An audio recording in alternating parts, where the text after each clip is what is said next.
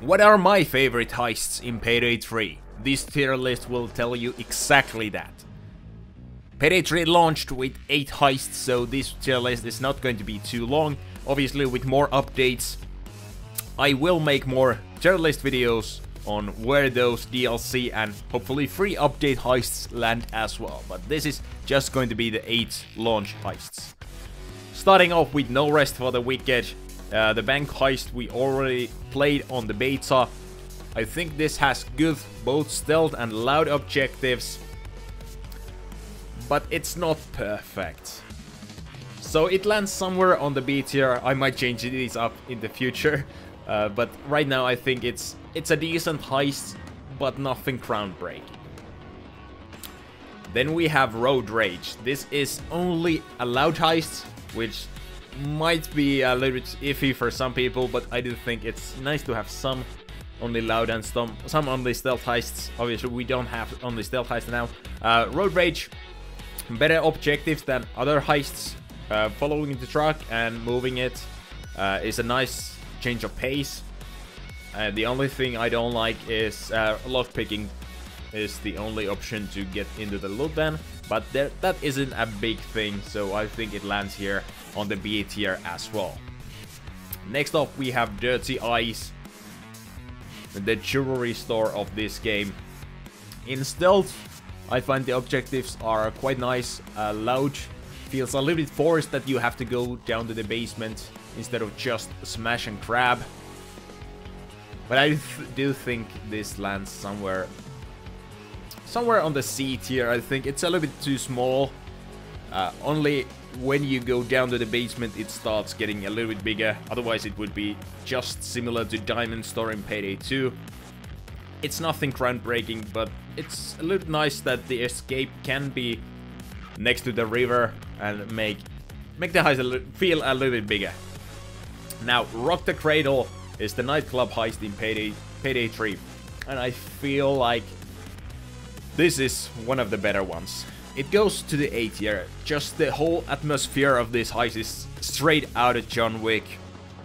The objectives aren't too crazy. I feel like the defending of the hack is fine. Finding codes and whatnot, it's great. Just the whole nightclub vibe, especially on the VIP area, is just... oh, I fucking love it. Then we have Under the Surface, which is a stealth heist that you can also complete in loud, but I feel like the objectives are, well, in stealth and loud basically the same, and they do not work.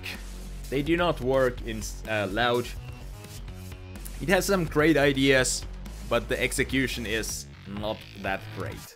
It goes somewhere on the D tier. I don't think any of these... I mean, this tier list doesn't have an F tier, but any of the heists don't deserve that F tier either. Maybe in the future if there's some stinkers coming with updates, but right now D tier is the worst, and even those are fun to play.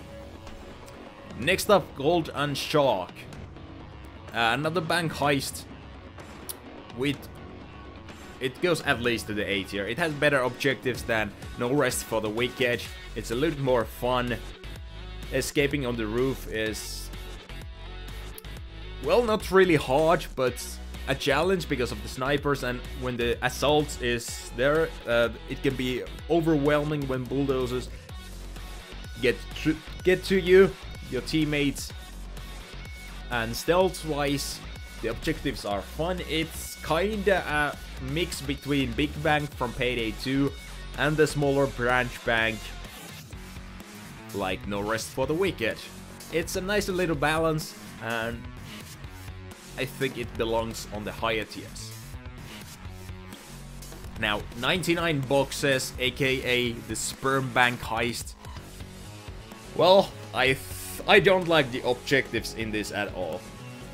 I think some of them are bugged or glitched because you can open doors that are supposed to be locked without lockpicking or using a keycard, whatever. And overall, the stand-in boxes, especially in solo play, is just not fun. I hope something is done to that heist, but right now it's not in a good place. Then Touch the Sky, the farming simulator heist of Payday 3. The objectives are actually pretty fun. I think it goes to the BTF. It's like 95% inside a mansion, but still it manages to feel large, and the objectives are straight to the map, and you don't really need to camp in one place, even though that seems to be the strategy for farming. Go to the bathroom in this map. What are your favorite heists? Tell me down below, and if you haven't already, subscribe to the channel, because I'm going to make more tier lists in the future, and obviously way more Payday 3 content as well. I hope you guys are all having a good day. I'll see you next time. Master Indigo signing out.